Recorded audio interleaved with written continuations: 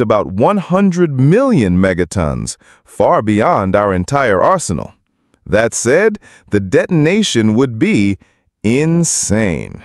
The initial fireball would be over 50 kilometers wide, vaporizing everything within a massive radius. Cities? Gone. Mountains? Leveled. The shock wave would flatten buildings hundreds of kilometers away. Radiation would spread globally, and the mushroom cloud would punch a hole through the atmosphere and possibly reach the mesosphere. Then comes the nuclear winter.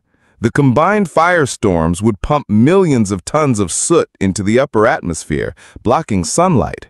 Crops would fail. Famine would spread. Millions, if not billions, could die, not from the blast, but from the climate collapse that follows. Ironically, even after this apocalyptic display, the Earth would still be